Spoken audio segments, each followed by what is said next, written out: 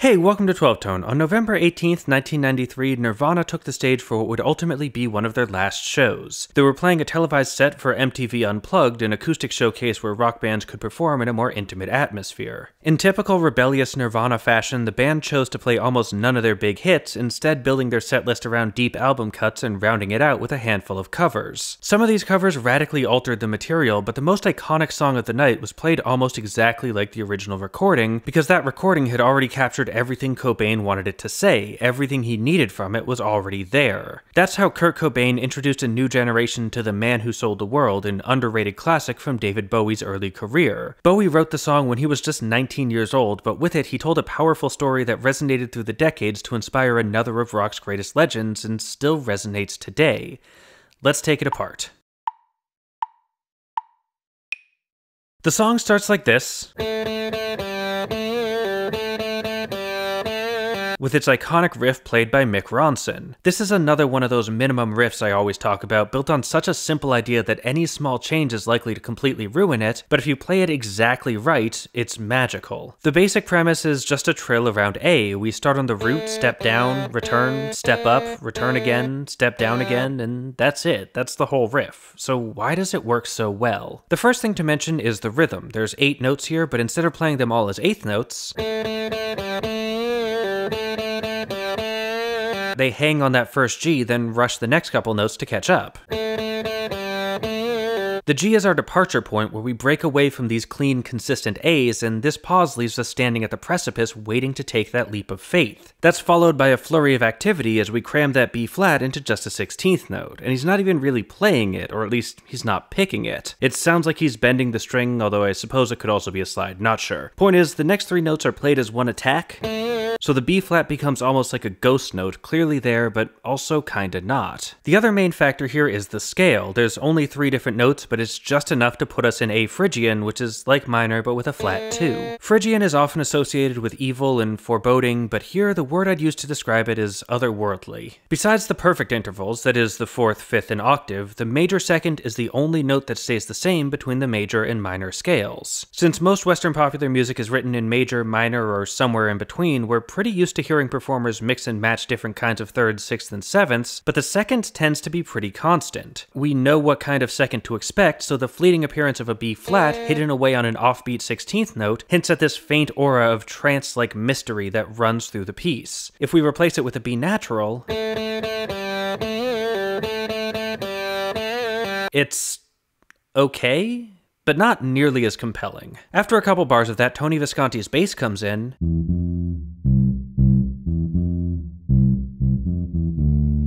and he's playing in a different key. Or rather, he's reframing our sense of tonality. Up to now, all we've been hearing is the riff, which mostly just sits on A. Or, okay, there's also an acoustic guitar quietly strumming chords, which we'll talk about eventually, but the point is, it's easy to hear the first couple bars in A Phrygian. But Visconti's line is pretty clearly in F, and with the bass and drums suddenly crashing in together here, it's hard not to read this as the 1 chord. So what's going on? Well, F major and A Phrygian are what are called relative keys. That is, they have all the same notes, they just use them differently. This usually comes up when we're talking about relative major and minor, so for instance, F major and D minor have the same notes but different roots. A lot of songs play around in this sort of shared space, and part of the reason it works so well is that the roots of our 2 keys, in this case F and D, are a 3rd apart, so they sound in harmony with each other. They form a consonant pair with a minor root on the bottom and the major root on top, so you can easily resolve to both of them at the same time. And relative Phrygian works pretty much the same way. Again, all the notes are identical, and our 2 roots F and A are still a 3rd apart. The only difference is that this time the major root is on the bottom. We've inverted the relationship. This creates a sort of harmonic uncanny valley where the tool is familiar, but it's not being used quite like we're used to. Throughout the song, we'll be drifting back and forth in the liminal space between F major and A Phrygian, so I don't think Visconti is really changing the key here. Instead, I think he's just offering an alternate viewpoint. For Ronson, A is the root, and for Visconti it's the 3rd, but either way it's stable, so there's no real conflict between the 2 interpretations. They both work at the same time. In the verse though, it sounds like Bowie agrees with Ronson because his melody could not be more clearly in A. We start by walking down from the root to the 5th, we passed up on the stair, with an extra lower neighboring tone at the bottom to really stick the landing on E. From there, he walks back up, encircling the A by playing the notes on either side before resolving. evolving. We spoke of was and when. This strongly implies that A is our root. To hear this melody in F, you'd have to hear the E at the end of the first line as a leading tone, trying to resolve up a half step to the root, which it doesn't do. And I don't know, maybe that is how you hear it. Maybe it sounds like a subverted leading tone to you, in which case sure, F is the right analysis, but for me, it's pretty clearly not. I've tried to convince myself to hear this version, and I just can't. Either way though, he sings this line twice, then moves on to the second half of the verse. Here, he moves up, starting the first line on C, Which gave us some surprise. and the second on D, I spoke into his eyes. raising the range in order to build intensity. Instead of continuing that upward trajectory though, he drops to a near monotone, I thought you died alone. hammering the root before falling down to F, a sort of gesture towards Visconti's major key. We're starting to fade back in that direction. He closes the verse out by singing something that sounds a lot like the first line, A long, long time ago. but this time he hangs on F, which does make the final E feel a bit more like that leading tone we were looking for earlier. The F analysis is becoming more and more appealing as we head into the chorus. But before we leave the verse, we need to talk about Woody Woodmansey's percussion, or percussions I guess, because he's playing two different parts separated by panning. If I just play the right side, you hear a pretty basic rock groove played on a standard trap set kit, but if I play the left side instead,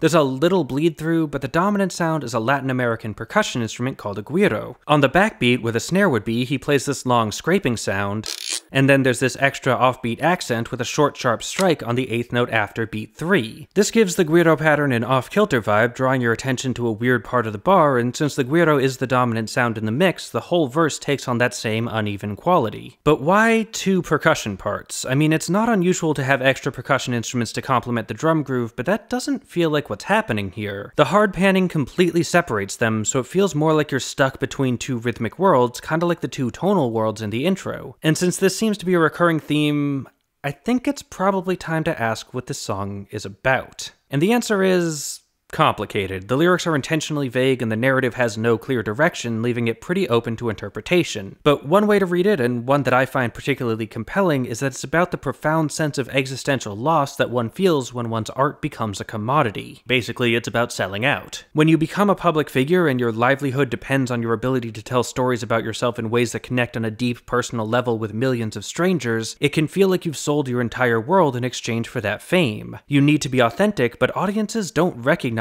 real authenticity, so instead you manufacture a sort of heightened authenticity, a mask that tells the truth. You craft a persona, a you that looks good on camera, and you learn to inhabit that persona, wearing it like a second skin until you can switch it on and off at a moment's notice. And personas were a driving force across Bowie's entire career, adopting different characters at different periods of his life, like Ziggy Stardust, the Blind Prophet, and the Thin White Duke. While they were, on the surface, caricatures, each one was built on a grain of truth, some insight into Bowie's authentic self, which he was dismantling and selling off piece by piece. Even at 19 years old, he was already starting to feel the weight of that loss, and this song feels to me like an exploration of the cost of selling his world. And the percussion is, I think, a particularly good example of why. On one side, you have a simple, marketable drum groove, while on the other, you have a less familiar instrument, at least to a British rock audience, playing a jagged, uneven accent pattern. The common refrain in songwriting classes is that you want to balance the familiar with the exciting, and here we have both, but they're not talking to each other. They're two separate sounds pulling your ear in two different directions. You feel the same tension listening to the song that Bowie felt making it. This song actually does a lot of hard panning. That acoustic guitar I mentioned in the intro is panned so far to the right that all I had to do to isolate the riff was play you the left side.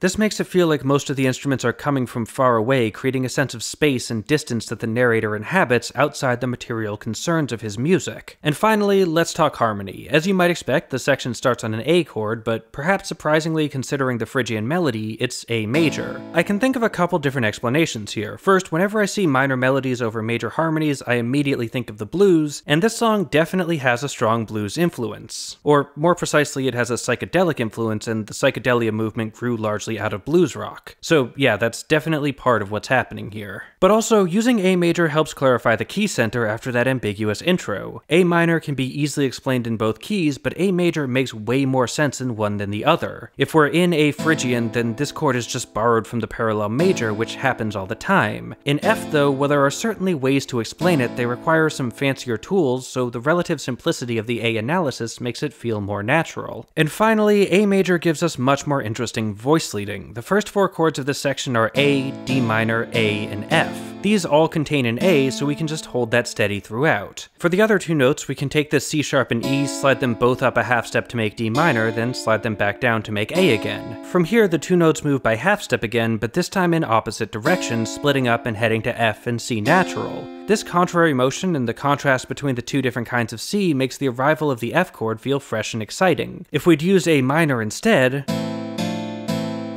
the motion is inconsistent and flat, and the F barely feels like a change at all. From there, we go to C, which is a really interesting chord here because it behaves very differently in our 2 keys. In F, it's the 5 chord, and it points us back to 1. In A, on the other hand, it's the flat 3, which is largely a substitute for the 1. Since it's a much stronger sound in F, and we just heard an F chord, I'm inclined to hear this as an indication that the song is moving in that direction. That expectation gets subverted though, as we instead return to A, then D minor, just like the start of the verse. It's a brief, fleeting glimpse of the brighter major tonality before Phrygian reasserts itself. That said, this D chord is where the melody starts to incorporate F, so it's not a full return. It's more like a handoff, passing the major baton from one part to another. This sets us up for the chorus, which sounds a lot more like F major. I mean, not entirely. The melody keeps resolving to A. I never lost control. But again, A is a stable point in both keys, and the harmony is not subtle. They mostly alternate between F major and C major, the 2 strongest chords in the key. However, we do get the occasional intrusion of D flat major, which they emphasize with a new rhythm.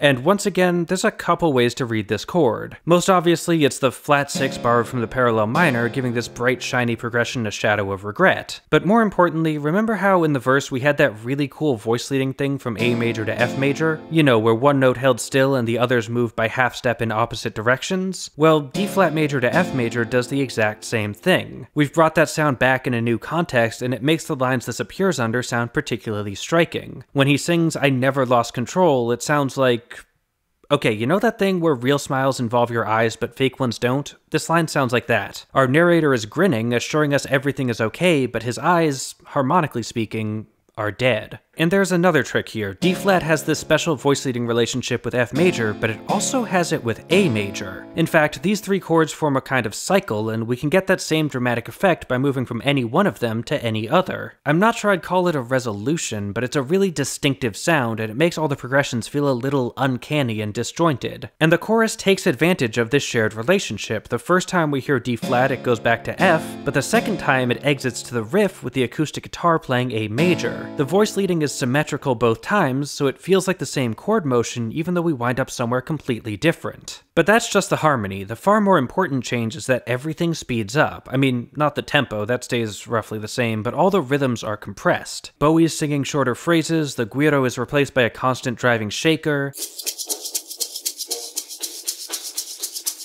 and Visconti and Ronson are doing this,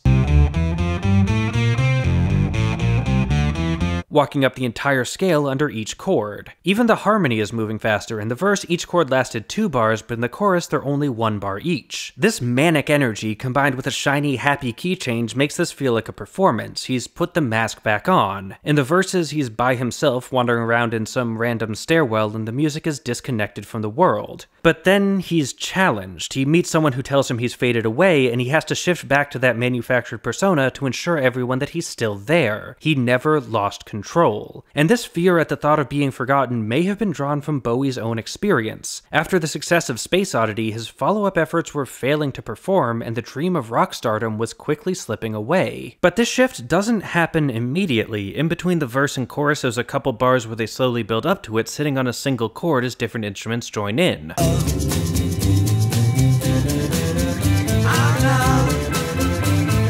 In this, we hear the weight and fatigue crushing our protagonist. We hear the gears turning as he drags his imaginary self up from the depths, putting on the disguise piece by piece until he becomes the person he knows he's expected to be. It's a hard battle, and it's getting harder, but he knows he can't give up. He can't lose control, or he will have sold his world for nothing. And so he wakes up for another day and puts that mask back on, once again transforming himself from a human being to a larger-than-life icon, an empty vessel through which the world can see his stories. From there, we play through those sections a couple more times, then end up in the outro. Here, Ronson keeps playing the riff repeatedly for over a minute. Underneath, the rest of the band plays a loop of A, D minor, F, D minor. These three chords all contain A, so each one recontextualizes the riff as being a different chord tone, and the D minor serves as a pivot between our two possible key centers. Or maybe not. Remember how at the very beginning I said that D minor also has a relative relationship with these other two keys? Well, I kind of feel like now it's coming to the forefront. D minor gets played twice as often, and it's also the loop's destination, which means it gets approached by the strongest harmonic motion. We've stepped into a third tonality, a sort of liminal space between our two key centers, and these two chords that were our homes now feel like they're intruding. And here's the thing that blows my mind.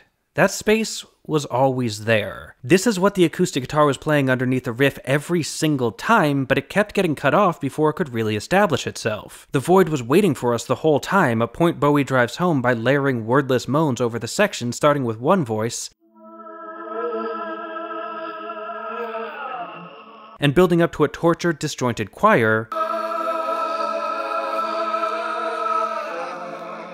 before it ultimately fades out without ever really resolving. And that's pretty much it, but before we go, I want to come back to that Nirvana cover, because the thing that really strikes me about it is how little of this they changed. Heck, Bowie's own re-recorded version, released in 1995, was way more experimental than Nirvana's. Of course, it's not exactly the same. They were playing a live set with only a couple musicians, so no one's playing the organ or the guiro, but besides that, it's a pretty faithful recreation of the original. Cobain even ran his acoustic guitar through some effect pedals to recreate that distorted tone on the main riff. To me, this sends a pretty clear message. The crushing weight of manufactured authenticity that David Bowie was struggling with in 1970 still resonated with Kurt Cobain almost 25 years later. And Bowie seems to have recognized that. He said that he wished he'd been able to talk to Cobain about it, but sadly he never got the chance. But the struggles of making art in the context of being known, of turning your life and your soul into products marketed to an audience who wants to buy the right to know you, is so much bigger than Bowie and Cobain, and it hasn't gone away. Now, more than ever, artists in the spotlight still have to sell their entire worlds, and we still expect them to never lose control. Crap, I'm gonna have to transition into a plug for my Patreon now, aren't I? Well, this is awkward. But yeah, thanks for watching. As always, this song was chosen by my patrons on Patreon. The poll to pick the next one goes up over there next week. Oh, and don't forget to like, share, comment, subscribe, and above all, keep on rockin'.